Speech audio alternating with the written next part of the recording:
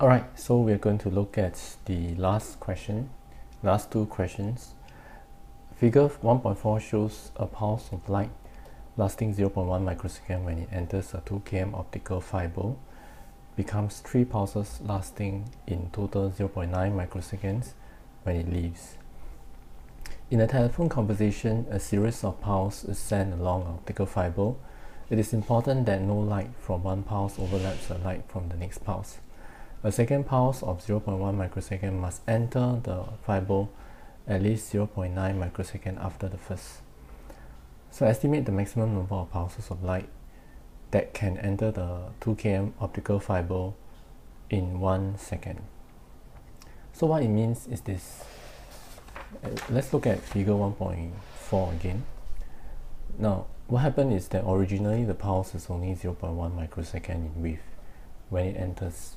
So what happened is when it exits, it becomes 3 pulses with a spread of 0.9 microsecond. Okay.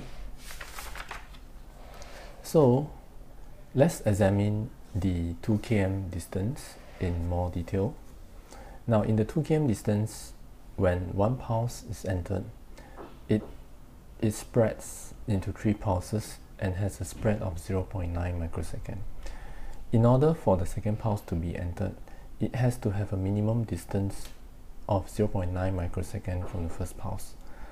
This is to ensure that when it comes out, this second pulse will not overlap the first pulse, and so on and so forth for the third pulse, and so on and so forth. Now what happens if we have a case where the first pulse enters have a 0.9 microsecond spread and the second pulse enters before 0.9 microsecond? When that's the case, you will see that the first pulse from the second pulse will overlap the last pulse of the first pulse. That means there will be some overlapping here. Now this overlapping will cause confusion in the receiver because they do not know this pulse is from the first pulse or the second pulse. It's confusing, right? So that's why there must be a minimum distance of 0.9. So imagine each one is 0.9. So in 1 second, right, in 1 second, how many 0.9 microseconds are there? So that will be the number of pulses you can put in 1 second. So to calculate, it's that simple. It's just 1 second divided by 0.9 microsecond, which gives you 1.11 times 10 to the power 6. Okay, so that's the answer. So let's look at the last question. Explain why this type of optical fiber is not used for the transmission of high data rates over a very long distances.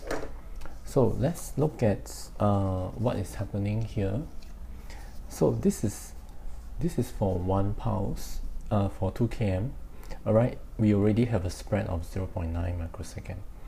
For 1 km, the spread is lesser. But imagine if you have something that is 10 km long, this spread of the first pulse will be even larger. It will get larger and larger as the distance is higher. So if the spread is higher, so the second pulse can only enter at an even wider time after the first pulse. So that means in 1 second you can only put a fewer number of pulses as compared to 2 km. Alright, for 10 km you can only put a fewer number of pulses. So as the distance gets further, the spread gets wider, the less number of pulses you can put, and it becomes not high data rate, instead it becomes low data rate. So in order to answer this question, that's how I will put it. The longer the distance, the wider the spread of the output pulses. So the successive pulse that can be entered needs to take a much longer time than 0.9 microsecond to enter, causing the data rate to decrease. Right? So that's the answer for part 4. Okay, so that's the answer for the whole question. Thank you and have a nice day.